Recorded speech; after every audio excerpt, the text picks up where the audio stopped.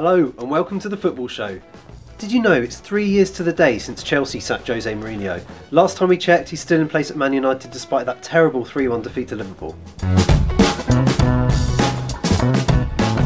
However, all is not lost.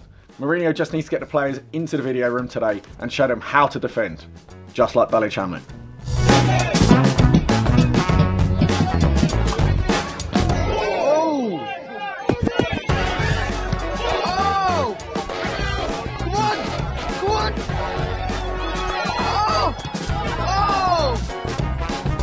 Right, let's really get into how bad this was for United. A couple of stats for you, Marcus. Man United completed 65% of their passes. Pep Guardiola was probably fainting watching it. Liverpool had 36 shots. 36 in one game. Yeah, I mean, that is a complete and utter shambles. I mean, actually if you set out before the game to have a shot every 3 minutes in some form of training drill, it'd be practically impossible to do that. It was diabolical. I mean, Mourinho set his team up to contain Liverpool, keep it tight. 36 shots. Yeah. Do you know what this reminded me of, this United performance? You know that classic United tweet in the Moyes era?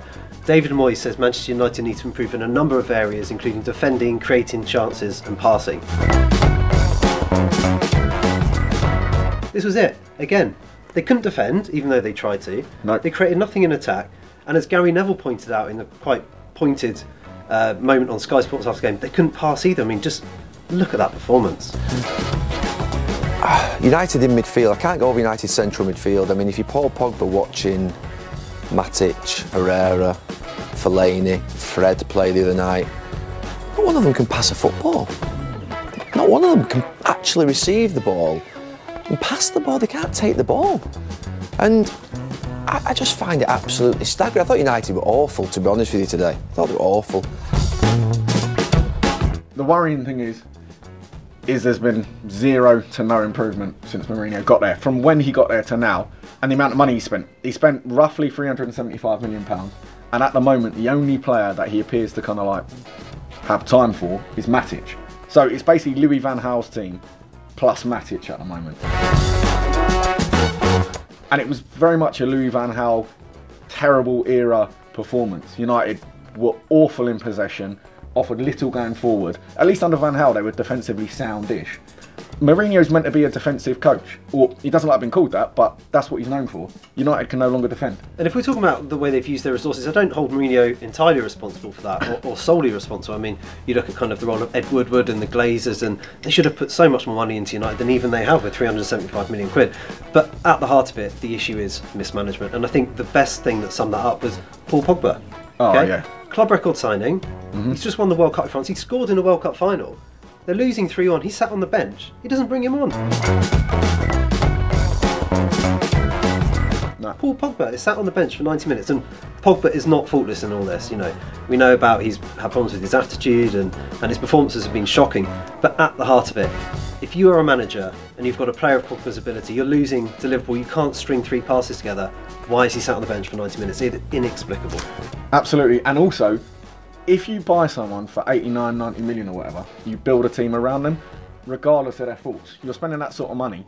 But Pogba's been asked to play in numerous positions. He's never really settled into a position at United. And as you say, he's not blameless, but there's no logic behind it. I think Absolute that was zero. maybe the most damning thing actually about the whole day. The question now then is, where do Manchester United go from here? Sack him. It's not a bad shout. I mean, let's look at the actual numbers behind this, okay? Man United have already conceded more goals this season than they did in the whole of last season.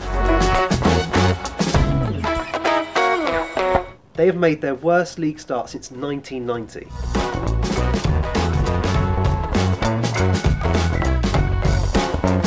I mean, there is no case for keeping him at this point, right? Absolutely not. No. In terms of, I think Mourinho probably benefits from the whole aura around him. But if you put like David Moyes in this position, he's gone. Louis van Gaal, he won the FA Cup and finished 5th, was it? Gone. I mean, there is no way they improve from here. The suggestion with Van Gaal and Moyes, I think, was that Woodward was sort of waiting till it was 100% clear that they wouldn't qualify for the Champions League, and then he was waiting for that moment. And with Van Gaal, they couldn't quite do it because obviously they were in the FA Cup final. So it had to get to a point where it was completely untenable. But I think we've reached that point now. I mean, Mourinho at the weekend, he's not even talking about winning the league. Obviously, they're 19 points off top. He's barely even talking about finishing in the top 4, which is 11 points to make up. He had this incredible quote, which was like, "Oh, we're going to finish in the top 6, which is historically where all the best teams finish." And you just think, he's putting United on a par with Everton. I mean, this couldn't have been more David Moyes if he'd said it in Glaswegian with a haunted look on his face. It was absolutely ludicrous. Yeah, ludicrous, and especially from a man who had the gall to describe Arsene Wenger as a specialist in failure. Liverpool fans were chanting "Don't sack Mourinho." It's verging into Arsene Wenger territory, where he was touring the country and everyone was singing "Arsene Wenger, we want you to stay." But he has to go, doesn't he? Who can replace him?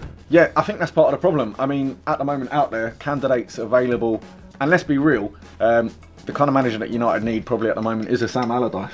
Someone to put out the fire of what is turning into a relegation campaign. No, in all seriousness though, there's not really much out there in terms of available high-end managers that United be after. David Moyes? Maybe, yeah. Louis van Gaal? Yeah, or Arsene Wenger.